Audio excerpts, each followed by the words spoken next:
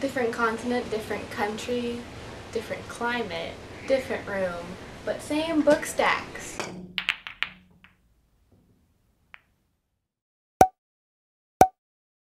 Hello, I am back with another video of me sitting down and talking after saying that I wasn't going to sit down and talk in many videos because I'm self-conscious. I still am. I catfished you all because last time I looked pretty cute, but now I'm looking definitely crusty.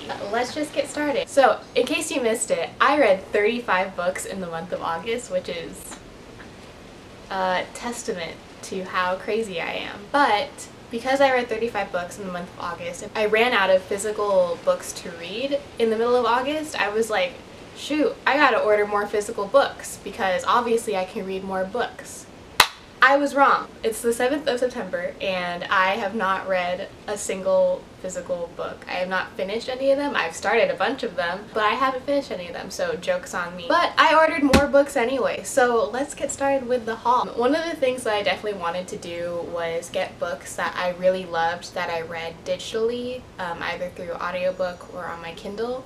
So one of the first books I got was, of course, Patron Saints of Nothing, which I actually read in February, early March of this year. I listened to it on audiobook, and of course, as you all know, I love this book. It's not an easy read, it's a very heavy read. It talks about some of the corruption that's going on in the Philippines currently, and it talks about it from a privileged Filipino-American point of view. It's a diaspora Filipino returning to the Philippines after learning about the death of his cousin. As he learns more about the death of his cousin, he learns more about what's going on in the Philippines. It really sheds a light on the fact that us as Americans, especially Filipino-Americans, can be very, very ignorant to all the terrible things that are going on. I will have a link in my description below that will tell you more about what's going on in the Philippines, and I highly suggest you guys check that out and try to support. The second book that I've already read that I bought a physical copy of is The Star-Touched Queen by Roshni Chokshi. So I read this for wikathon and I absolutely adored this. I think I had a few friends who didn't really like this as much as they liked Roshni Chokshi's other novels. However, I really enjoyed this. It had a very, I would say, Madeline Miller-like prose to it where it felt like a retelling of classic mythology. I am very unfamiliar with Hindu mythology and I'm trying to change that, but going into this book I didn't know a lot about Hindu mythology, but Roshni Chokshi confirmed that there are several stories in this book that were heavily inspired by Hindu mythology, and that really came out in her writing, and it was so beautiful and so interesting to read, especially as someone who is unfamiliar with that mythology. I really love this. I'm so glad that I have a physical copy, and I actually want to reread this rather soon so that I can annotate it and mark all of my favorite parts. The third book that I got that I read earlier this year is Bunny by Moda Awad. Originally, I think I rated this a 4 out of 5 stars, but it has stayed in my mind ever since I read it earlier this year, so I really should bump it up to a 5 stars. It's a dark academia book about essentially a cult of white girls in a master's program who do some pretty weird shit with some bunnies. I really like The Secret History by Donna Tartt, and so I really enjoyed this as well. It's very nonsensical and non-linear. I just enjoy the weird, uncomfortable feeling that it gives me. I'm very happy to have a physical copy of this and to be able to reread it in the future. The first new book that I got is From Twinkle with Love by Sonia Menon. If you follow me on Twitter or Instagram, or if you just know me in general, you know that I love the Dimpleverse. The Dimpleverse is probably one of my favorite YA contemporary series, if not my favorite YA contemporary series. About a few weeks ago, I finished 10 Things I Hate About Pinky, which is the third book in the Dimpleverse. But there's also From Twinkle with Love that is not a companion novel, but within the same universe, and also it's by Sonia Menon, and we all know that I'm a simp for anything Sonia Menon writes. I was so happy that I was able to pick up this book and kind of complete my little collection right here. The size of the Dimpleverse books that I got, so these are the UK versions. I got the US version of From Twinkle with Love, and it's just like slightly bigger, which isn't an issue to me, but not gonna sit as pretty on my book stacks. Honestly, I don't know a lot about this book. I just know that it's by Sonia Menon, and I pretty much worship everything she writes, so I know I'm going to enjoy this, and I can't wait to read it soon. The next book I got was another Roshni Chokshi book. It's Aru Shah and the Song of Death. I read Aru Shah and The End of Time for wikathon, and I loved it. It was maybe the second or third middle grade book I read for wikathon, and the second or third middle grade book I've read in years, and I absolutely adored it. I love the found family aspect of this, and I love that it's kind of like going back into the Percy Jackson universe without actually having to touch Percy Jackson, because I don't really fucks with Rick Riordan anymore. But the whole modern mythology concept is in the series. The found family concept is really strong. Apparently all of the family members are girls, so they're all sisters, and I think that's absolutely awesome. I loved Minnie and Aru in the very first book, so I can't wait to see if there's another sister added in this book. Okay, angle change because my camera cut out. So the next two books that I got are from Book of the Month, and I know that Book of the Month is kind of sort of not really canceled. It was pointed out, especially when the Black Lives Matter movement was really gaining traction again, that Book of the Month really struggles to put diverse books in their monthly subscription boxes. I never noticed that, unfortunately, but I did hear that they had two books that I really wanted to read, and they're by diverse authors, so I caved in and I bought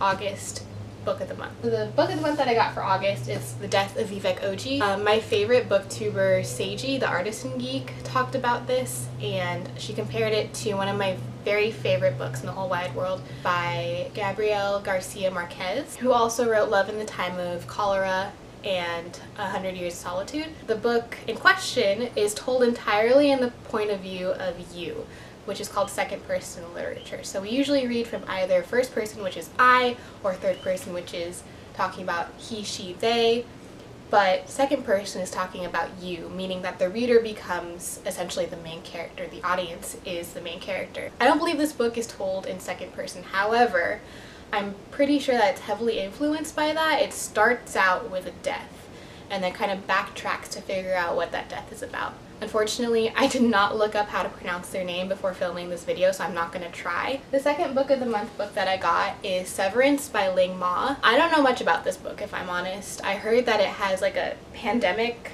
zombie problem to it. Not gonna lie, I mostly got this for the aesthetic cover. It looks like a relatively short read, but it sounds very interesting. The next book I got is Janella Angelis's Where Dreams Descend, which is her debut novel. The sequel just got announced, and it's kind of crazy because I hadn't even received my pre-order yet. Really excited for this one. It's supposed to be heavily inspired by The Night Circus, which I had kind of mixed feelings on, but the concept itself is very, very intriguing to me. So I'm very excited to read this. I've heard lots of good things about it. And I have two books that are part of this haul that I don't have with me currently because they're downstairs in my mailbox and I can't reach my mailbox because I'm in quarantine currently. I'll put pictures of the covers here. The first book is RAYBEARER by Jordan Ifwiko. A lot of people have been saying wonderful things about this book. It has found family aspect, a really cool magical system, and a very cool plot twist to it. Very excited to read it. Also, it has a gorgeous cover. Even if the book were to suck, which it doesn't, like everyone has confirmed that it doesn't suck, it would just be worth it for the cover itself. And then the second book that I got is The Star Daughter by Shweta Thakrar. And a lot of people have been saying a lot of really good things about it. Again, I kind of got it just because the cover is really pretty. I really wanted to support the author, again, reading more diverse voices. I'm very excited to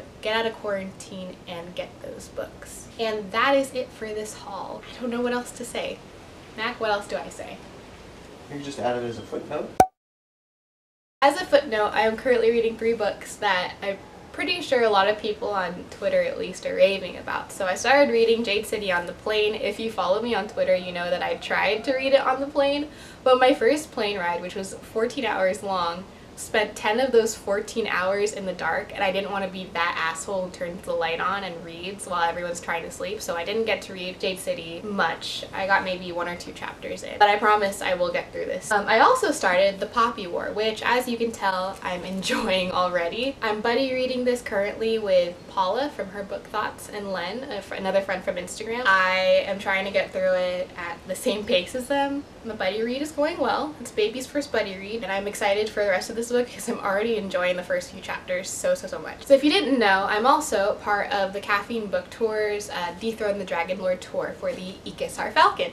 So I'm currently reading this. I'm probably going to finish this within the next few nights, and I am very, very scared because I have heard nothing but emotional things from my other friends who have read this book so far. That's it. That's my bookish update. I hope I get through all of these books very soon. I'm very excited to read all of them, and as you can see, this is my TBR stack. I need to get through these books too. Thank you guys for watching. Again, I appreciate all of the likes, comments, and subscriptions. Any resharing is truly appreciated. Hopefully I'll see you guys next week, but no promises. No. Janella Angelis is a Philip. Now you live in the land of not white people. Stop.